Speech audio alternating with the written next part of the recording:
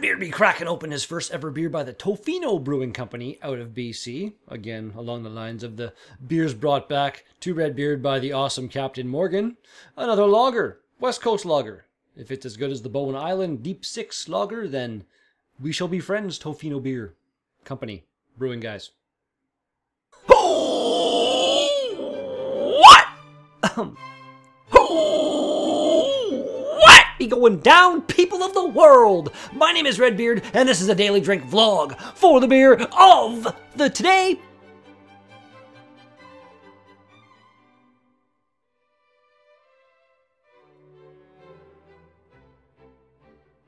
We've got a can of Tofino Lager by the Tofino Brewing Company. Fancy name. Yes, they got very creative with their name on that, obviously, as you can see. Tofino.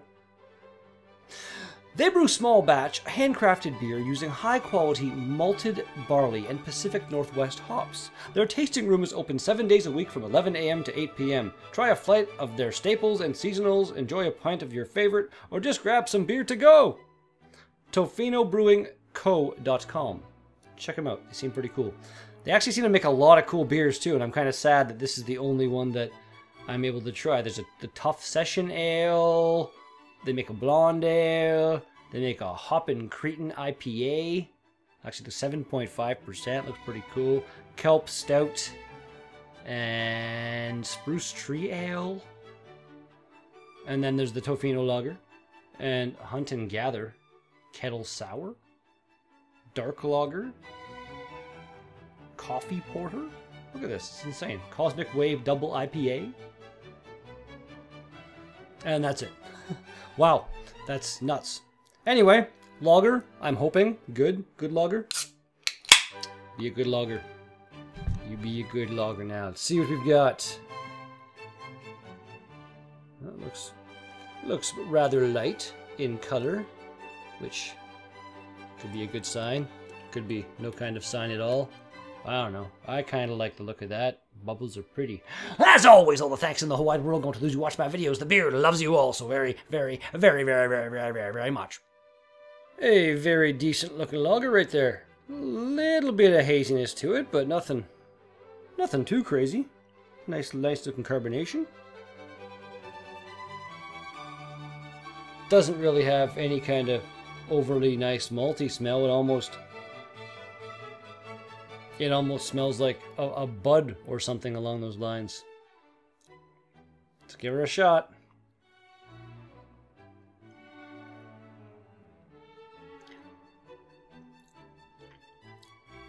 It's better than bud or something.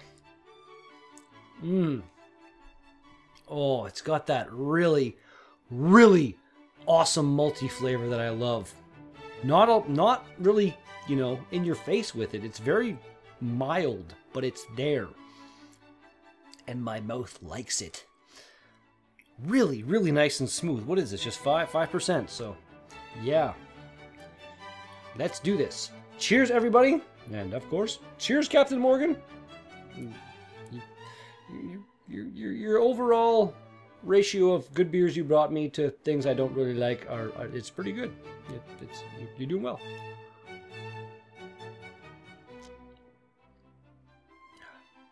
Oh, hot summer day. This nice and cold. That can would disappear so very quickly. Things are there. Okay. Today being February 21st, on this date in 1947 in New York City, Edwin Land demonstrated the first instant camera, the Polaroid land camera, to a meeting of the Optical Society of America. And I'm assuming blew at least a few people's minds, because up until then it was, you know, you take your pictures, you get the negatives in that, and you develop them, and it took some time. In 1947 even, I didn't realize that Polaroid was around for that long. I bet those cameras were damn expensive. It's like now it's, your phone is, you can't print them out, but you can just take pictures all the time. And then you take them somewhere and decide which ones you want to print. Random partial hiccups, sorry.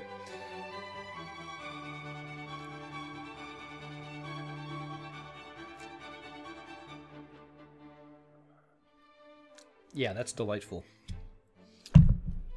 It's absolutely delightful. The can, not so much. Apparently, Tough City Brewery. See that there? You go. Tough City Brewery Limited. So, they're owned by somebody else, maybe, or something like that. And yeah, there's not a damn thing on here aside from that. There is some kind of a date that says 07/11/16, so I'm assuming that's a brewed on date. Good on you there. Complete lack of ingredients though, so let's go back over here and roll down to, no, that's the wrong one. That's the right tab. Go up to the Tofino lager. Here we go. Yeah, if I can find it. Okay. You couldn't even put this on the can. A clean, clear, traditionally brewed lager with a light, refreshing body, finished with Czech hops. That would have been fine.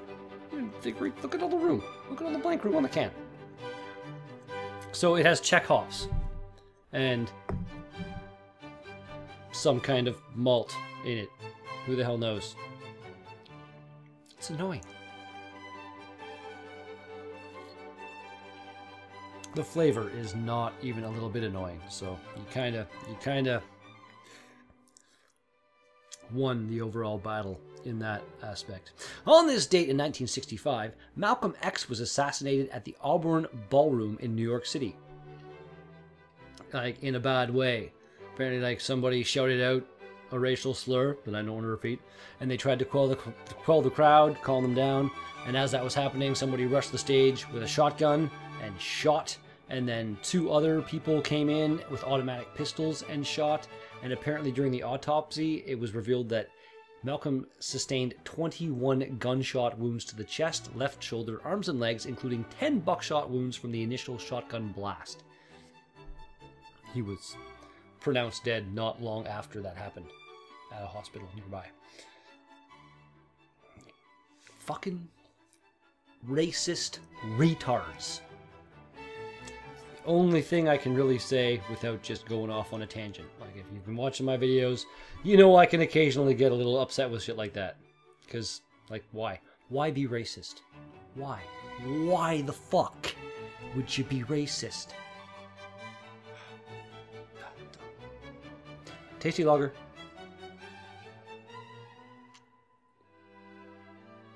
Very, very tasty lager.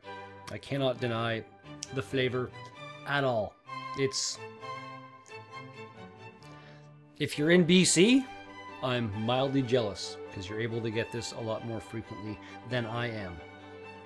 I'm pretty sure I haven't seen any of the beers that were brought back to me by Captain Morgan anywhere in any store that I've been in. That made sense. On this date in 1972, the Soviet unmanned spaceship Luna 20 landed on the moon. It's actually pretty cool. One of the first ever. I think it was their second one that did it. I can't recall. I'll annotate and correct myself as I go, if you've noticed. I'm trying to do that, get a little bit more, I don't know, a little bit more actual information than me just being like, I think, and this and that. Anyway, landed on the moon, took a small sample of moon soil, I guess you'd say, and then shot back up and came back to Earth, which is pretty damned impressive for 1972, I have to say. That's kind of awesome. You know, whole America and Soviet, I think that was probably during the Cold War. It was still going on maybe a little bit. I don't know. Again, I'll correct myself if I'm wrong, if I don't know what I'm talking about. Which could happen.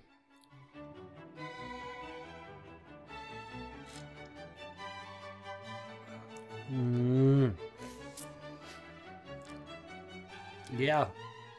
It's really just super nice, easy drinking beer right there. They got one of these small BC beer tiny cans left. The artisanal IPA from Bowen Island. So then we're back to normal stuff. Except for I think a couple smaller bottles might be coming up as well. I don't know. Enjoy the shortness of the vlogs while they're short kind of thing, I guess, maybe, and stuff. I'm at 10.5 minutes of recording time right now, so it's not that bad. Things will be cut down and chopped out and blah, blah, blah, blah, blah. Finally on this date, in 1995, Steve Fawcett landed in Leader, Saskatchewan, becoming the first person to make a solo flight. Yeah, he scared himself across the goddamn ocean. A solo flight across the Pacific Ocean. In a balloon, obviously. He's actually a pretty badass guy. He did that, and then at another time, he was the first person to fly. He was the first person to fly anything non-stop around the world, which was a balloon at the time. And I don't know if it was that during that flight or a subsequent flight, but he actually went faster. Like, he went 200 miles an hour in a fucking hot air balloon. That would be scary as hell. I don't even know how.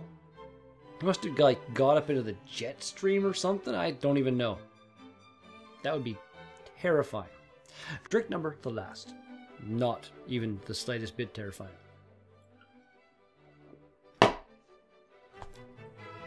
No fear of that beer. It's good stuff, my dear. Terrible, terrible, terrible. Tofino Brewing Company. Or Tough Brewing Company. Tough City Brewing Company. Whatever the hell brewery company. Limited. Tough City Brewery Limited is what it says on the can. I did that well. Your Tofino lager rating. As far as lagers go, 8 might have been a 9. You had some kind of ingredient type something on the can, like that's not impressive as far as the blank space and what you could have put on to give people the tiniest bit of information about the beer. Excuse me. Again, not bad there. And that's going to do it for today's Daily Drink vlog. Thank you so much for watching this video. If you liked it, then be sure to smash that like button. If you want to see more of my videos, then be sure to smash that subscribe button. Got some say me, put some comments in the box down below. But thanks again, and I'll be back with another Daily Drink vlog tomorrow. Peace out! It just occurred to me that a random thing was in the shot the entire time. And I don't really know what else to do to end this vlog, so if you can guess what it is, like, relatively specifically, then I'll send you some fucking Redbeard stickers or something. That's about all I have as far as merchandise, because I am a tiny little YouTuber.